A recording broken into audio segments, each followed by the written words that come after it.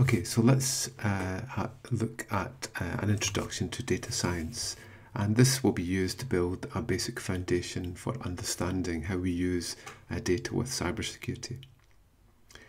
So in the presentation we'll look at some basic combinations and permutations of data. Then we'll look at basic sets and how we can understand the membership of these sets, and then on to probabilities of events and Bayes theory.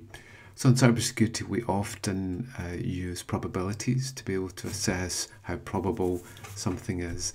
So it might be that something is highly probable, and then when something happens that's not probable, that could point towards a security threat. Then we'll have a look at how we can correlate numeric data using correlations, and then on to distributions of data.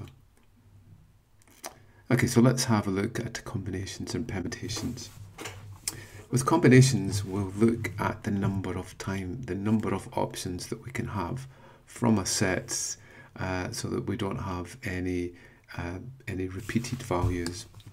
So in this case, we might have 4 different countries: UK, France, Germany, and Ireland, and we're looking for the number of 3 sets of 3 countries. You can see it might be this, and this. So from from 4, we'll see that we get 4 different combinations there. And we can work this out with this formula here. 4 factorial is 4 times 3 times 2 times 1. 5 factorial is 5 times 4 times 3 times 2 times 1, and so on. So from 3 from 4, we have 4 factorial divided by 3 factorial, and then 4 minus 3 factorial in this case to give us 4. But we can also look at the number of permutations, and in this case it matters which it matters in which position each of the countries would come in. So in this case, from a 3 from 4 for permutations, we might have this, and so on. In this case, there's a formula for this, and it's the number of options divided by the number of options minus the number we want to select from. In this case, it ends up at 24 from a 3 from 4 for permutations. Luckily, Python has a mass library which allows us to do factorial calculations, so we don't have to do them ourselves. So let's have a quick look at this code here. Okay, so from 3 from 4, we run this factorial. There's our factorial function. In Python 3, we can use this data format here for adding our variables into a string. And we'll do our calculation and see what we get. So there's our 4 and 24. We can change that so that we have 5. Any 3 from 5 is 10, and 60 for the number of permutations.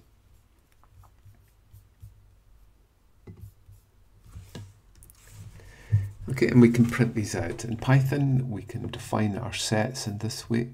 So this is a set created, our data set. In this case, there are 4 countries. And then we're going to apply these functions from this library, and to be able to work out from a 3 from the number of options in there for combinations and for permutations. This will provide back the results of the multiple entries, and if we want to iterate around them, we can use a for loop, and it will pick off each one of the options one at a time. So again, we'll look at the code for this. And there we go. So we can see there's the 4 there, and there is the 24 for the number of permutations. We could add another country on, and this will give us a 3 from 5 option. Okay, so in this case, so for the combinations, we have this. So there are 1, 2, 3, 4, 5, 6, 7, 8, 9, 10, as we saw before. And I think there's 60 different permutations here that we get. Okay, we could change this here to a 4 if we wanted to be able to do any 4 from 5. And we can see that Python reduces the amount of manual work that we have to do for working out these things there. Okay, so there's a 4 from 5, gives us 5 different options there, and there are a number of permutations there. Okay, so often in cybersecurity, we will look at the probability of something happening, because we need to understand what's the probability that a user will log in at the weekend, and if the probability is different to what we see, then that might be seen as an anomaly. So probabilities themselves are calculated. So from the roll of a dice, the probability that we'll roll a certain number is 1 in 6, or 1 divided by 6 gives us that. We can also use this notation here, which is not. So the probability that it's not a 6 when we roll it is there's 5 different options of 1, 2, 3, 4, 5 divided by 6. So we take the number of options that are negative in this case and divide it by the total number of options and give that. But that plus that should equal 1. If we have 2 options together and two events which are independent, then we can use an AND operation. So with the AND operation, we can take the probability of A and multiply it by the probability of B. And that will give us our overall probability. So if the probability that it's going to be sunny is a half, and the probability of it being humid is 1/4 or a quarter, then the probability of it being sunny and humid is 1/8 in there. So this is the AND operation here. We can also have an OR operation, and with OR operations, if they're independent, then we can add them together. So the probability that we'll throw a 1 plus the probability that we'll throw a 2 will be 1/6 plus 1/6, which is 1/3. Or the probability of throwing a 2 or a 3 is 1/3 in this case. We can also use this operation here for independent variables. So the probability of A and B is equal to the probability of A multiplied by the probability of B knowing the value of A. So this representation here is the probability of A knowing something. So this is when we have dependent variables. So let's look at sets and how we can represent our data sets. So the basic symbols that we use are these. So if we draw a Venn diagram with two sets, so we might have set A and set B, then this part here represents the intersection between A and B. For this one here, we have the union, which will be all of this. So everything that's in A and B will be joined together.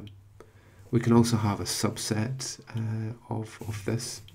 And if we want to represent that something belongs to something, then we use this symbol here. So in this case, Mike belongs to players, but Ian does not belong to players.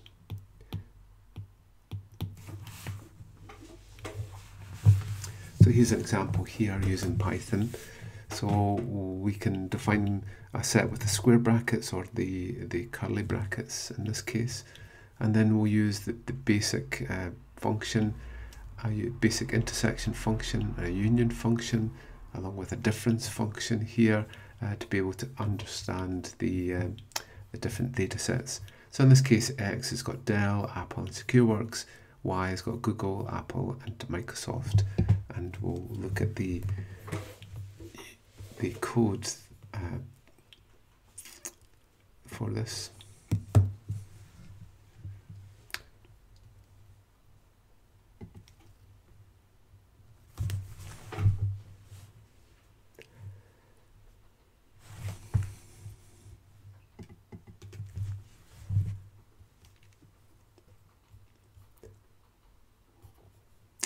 Okay, so that's intersection, so that's the and, that's the union, the joint one, and then this will be the difference between the two of them.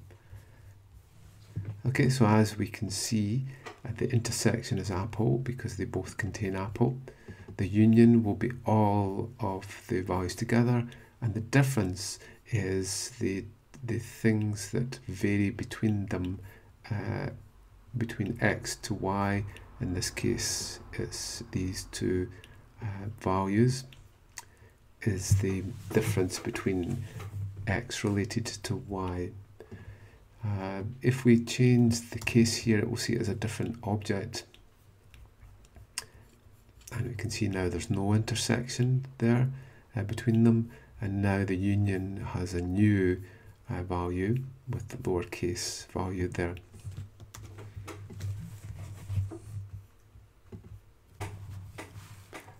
Okay, let's look at Bayesian theory, which will allow us to do fairly complex operations on our probabilities. So let's take an example here in terms of Bayes. So with Bayes, we work at the probability of A knowing B. So we know that B has happened. What's the probability that A will happen? And that's equal to the probability of B knowing A multiplied by the probability of A and divided by the probability of B. So we'll take an example of, say, the weather, sunny, overcast and raining, and also of there being clouds or no clouds. Let's say that the probability of it being sunny is 0.3 from here, and the probability of there being clouds as 0.2. And let's say we've observed that when it's sunny, the probability of there being clouds is 0.5. We can now work out the probability of it being sunny given that there are clouds as 0.5 multiplied by 0.3 divided by 0.2, and overall that will be 0.75 or 75%. So let's take an example here of a log which contains a number of hacks.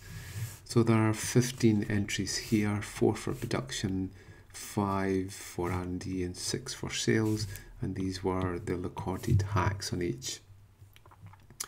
So we can work out for sales, there were 1, 2, 3 phishing attacks, and then for production there were 1, 2, and then for R&D there were 1, 2 there. So overall there are 15. So we need to make sure that all these values here tally up to 15. So that's 5, 7, 8, 9, 10, 15. So that's okay. Now we'll find out the probability of A by summing across here. So 3 and then 1, 4, 5, 6. Then 6 divided by 15, that gives us 0.4. Here it will be 4 divided by 15 to give us 0.267, and then 1, 2, 3, 5. 5 divided by 15 gives us 0.3. So the probability of sales being recorded as a hack is 0.4, R&D is 0.33. Now if we go down the columns, 3, 2 and 2, then if we take that, that's 5 and 7 divided by 15 gives us this value here, and then 3 divided by 15 is a fifth, which is this value, and then 5 divided by 15 is a third, which gives us this value. So the probability of phishing is 0.467, the probability of a crypto crack is 0.2, and the network attack is 0.33. So now we'll calculate the probability of A given B. Okay, so let's say we want to determine the probability of sales, given that it's phishing. So we look here down this column and we can see there are seven attacks on phishing. So 3 of them are on sales. So the probability of sales, given that we know that it's phishing, is 0.429. Then we'll look here, and it's 2 divided by 7 phishing attacks gives us 0.86. And then for R&D it's also 2, so we get 0.86 here. And we can go through and we can tally up each of these values. What we should find is that the tally here, when we tally them up, we should get 1.4.4.2. We should get 1 because that covers all of the attacks. Now what we want to find is from the calculation, the Bayes calculation, the probability of phishing, given that we know it's sales. Okay, so for that we'll bring back our table here, because we need to work out some probabilities of A and B, and we'll bring back our table, the probability of A knowing B. From there we want to calculate the probability of B knowing A. So what's the probability of a phishing attack knowing that it's sales that's been affected? So for that we bring back our Bayesian theory. So in this case, the probability of sales knowing crypto, and we'll multiply it by the probability of crypto, which is 0.2, and then we'll divide by the probability of sales, which is 0.4 there. So it's 0.2 and 0.4, and we get our value of 0.167 for that. So we can go through each of these. So the probability of phishing will be for sales will be the probability of sales given phishing multiplied by the probability of phishing, and then divide by the probability of sales. So in this way we can actually work out the probabilities of the attacks, knowing the system that's under attack. So you can see here straight away that if we know that it's production, it's a 50-50 chance it's either a network attack or a phishing attack. If it's R&D that's been affected, we know that there's twice the chance that it's phishing or crypto rather than a network attack. Okay, so from this we can work out fairly complex probabilities. So we often use this in terms of a prediction, using a prediction engine, and naive Bayes can be used to be able to integrate and make predictions on things. So in this case we're going to analyse some email messages for whether they are phishing emails or not. So we'll take the number of characters in the subject field and the number of words in the email, and then we'll classify whether that is seen as a phishing email or not. So we see here this defines yes, yes, yes, no, no, no, no. Okay, so these ones are classified as not, as having, just to check, as having, as not having, as not being phishing emails, and these ones are defined as phishing emails, and these ones are defined as not being phishing emails. Okay, so we have an X and we have a Y, and what we want to do is use Bayesian logic to be able to fit that and make a prediction. So in this case we make a prediction here, and the result gives us a 0, which means that it is not phishing. This one is predicted as a 1, this one is a 1, so these two are phishing, could be predicted as phishing emails, and these two are not. So you can see from here above, then the phishing emails look as if they've got a higher value there. Okay, so this is the classification for phishing, and these are the classifications for not phishing as defined by that. Okay, so we can run the code here and see how we get on. We'll be covering machine learning later on in the presentations, but for now we'll just use this method to be able to make our prediction using Bayesian methods.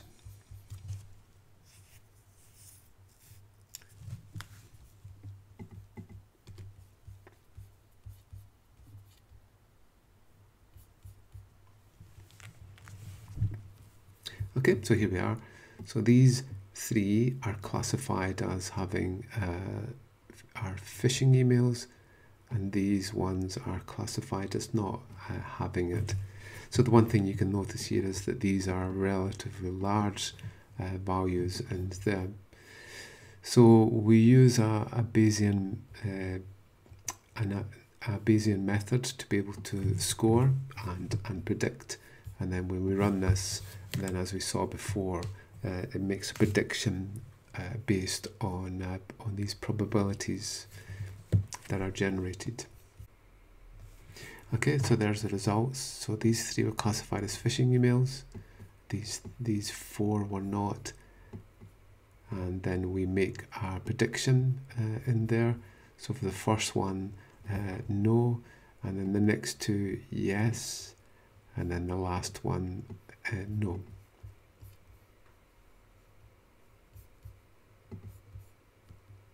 In this, we define the different states that we might be in, and then we work out the probabilities as we come out of each of these states, and we create what's called a directed acrylic graph. So in this case here, we have a diagnostic system for a car with battery, the gauge for fuel, whether we can turn over the engine and whether it can start or not. So as we work through, we can work in the probabilities. So in this case, we have the probability that we can't turn over the engine, and the battery is good as 0.03, and if the battery is bad, then it's 0.98. In this way, we can actually go through each of the probabilities and work out what is the most likely probability as we go through each of the states by knowing things. The more we know, the more likely we are to make a good decision. So now let's look at correlation, and often what we have inside our data analysis is to be able to correlate something to something else. So this might be a simple single variate problem. It could be that we have a variable x and we observe y, and we're trying to correlate the y to the x value. So it could be a linear equation or a quadratic equation.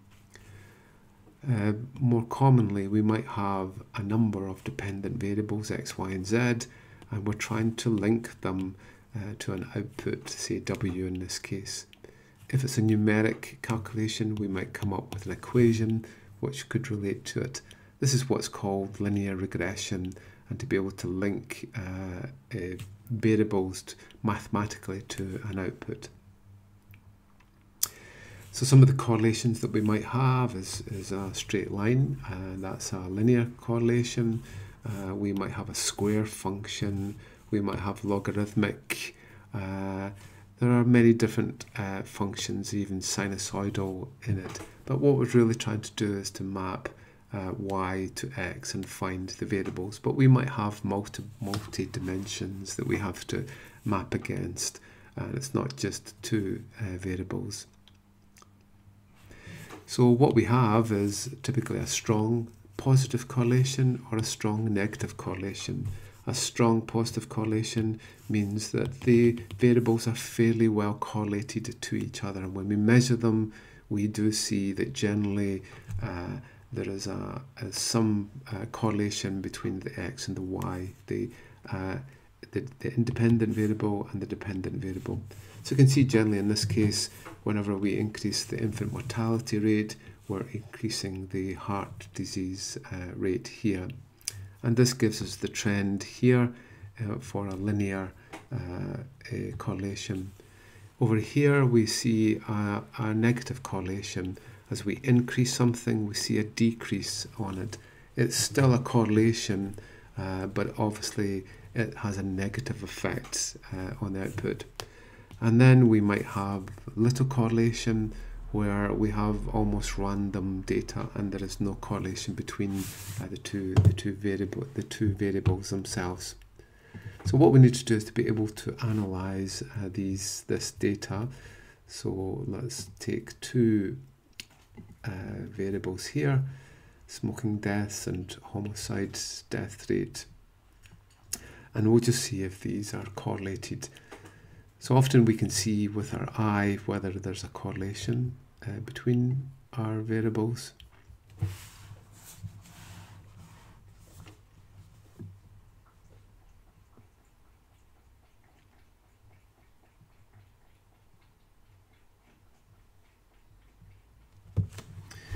And in this case, there isn't a great correlation there. You can see it's fairly random, and we've tried to estimate from here. But there are certain statistics that we can use to be able to see whether this is a good correlation or not.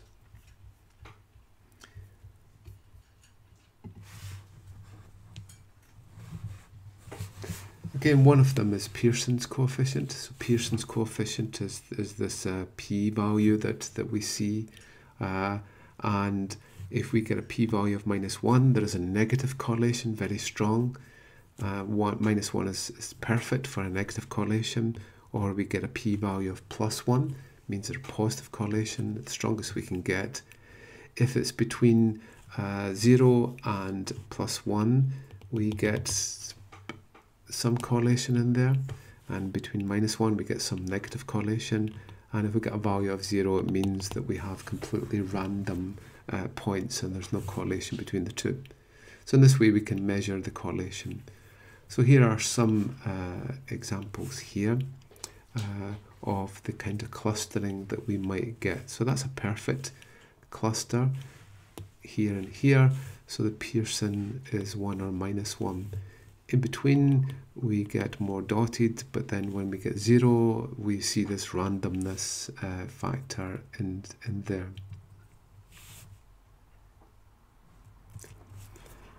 Okay, so here's an example here of a correlation. When we run the statistics, we get what's called the R-squared value here.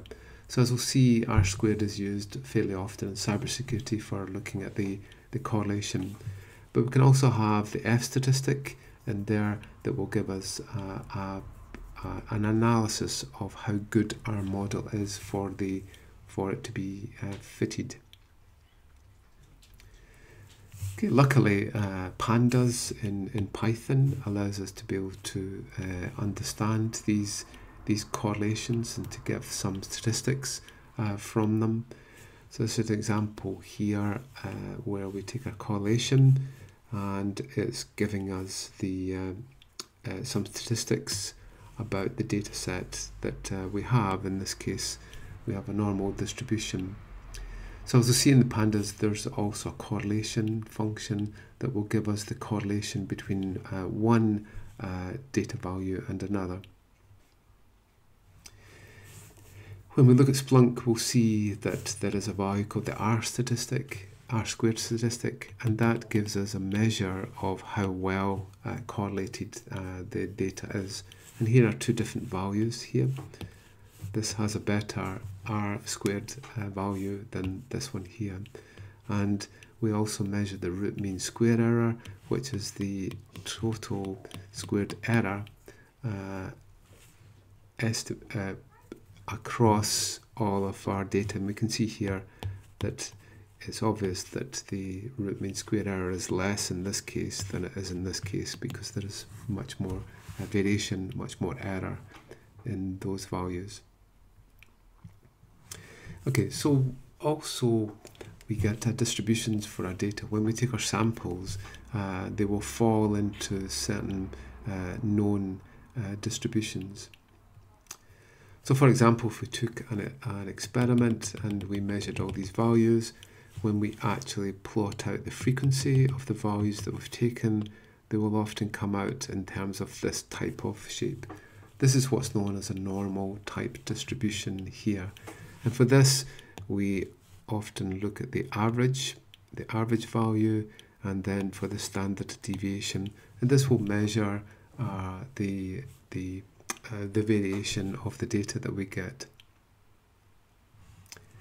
So for a normal distribution, so this is an example with a mean of 10 and a standard deviation of 2.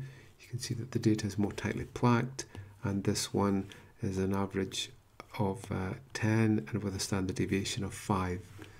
So with the standard deviation, this is the measurement that 68% of all the data fits within inside one standard deviation of the mean. 95% is then used for 2 standard deviations and 97% for 3 standard deviations. So in this way we can actually see what's normal. So the values here, we can see there's 34% that way, 34% that way. We know that 68% of all our data will fit within inside this region for the 1 standard deviation. Then 95% of all our data fits between 2 standard deviations that we have. So out here we could actually define, out with the 95%, we could define that this could be an anomaly and something looks a bit strange when we're out there.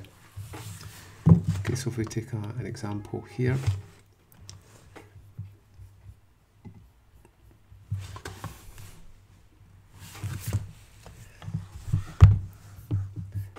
Okay, so we might have an average of 9 and then a standard deviation of, say, 4.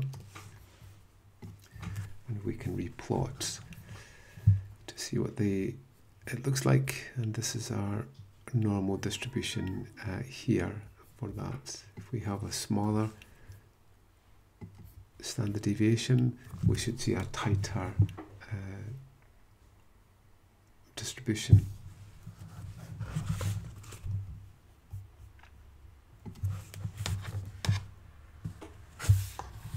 Okay, we can also do what's called cumulative. So we just keep adding up the frequencies until we get a shape that looks like this. So this takes us to 100% here eventually, as we keep increasing from there. So this shows the different profiles with the different standard deviations that we have. And then there are other ones that we can get. We can get a chi-squared, which will look like this type of shape, and this type of curve is defined by the degrees of freedom as a measurement. And we can have the Laplace, which looks less curved and much tighter together for the data values, much quicker decay than we would see with the Gaussian one. And if we look at this one, what we'll do is we'll run some Python code for this one.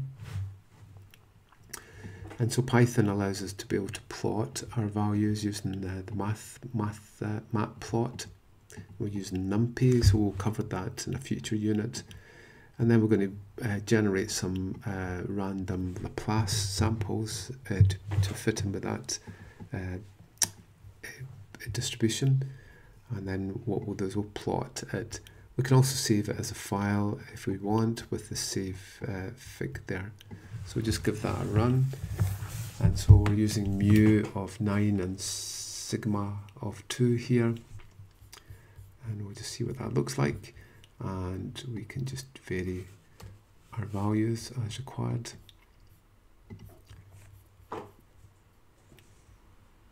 There we go. And we can also get a saved PNG of our values. What we get is a number of we generate a number of samples for our random data, and we can also get a number of bins. So the bins will actually be the size of these little rectangle bars that go up. And obviously the more bins, the more it will look like a smooth curve, where if we have fewer ones, then we're obviously putting them into their frequencies in there. Okay, each time this one runs, we'll get different samples because it's using random data that fits in with the profile of the distribution. So here are some of the other ones. This is what a random generator would look like. For that, this is a normal distribution.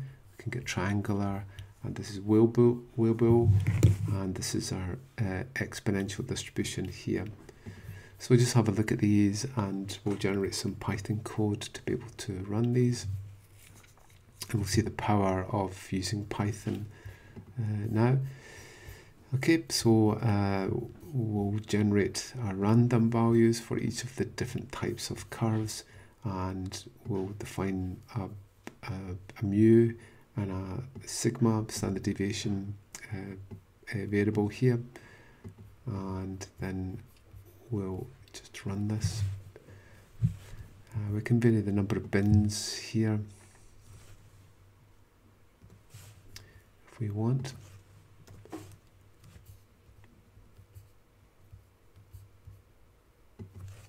To make it smoother. Okay, but generally this, you can see the trends for the curves there.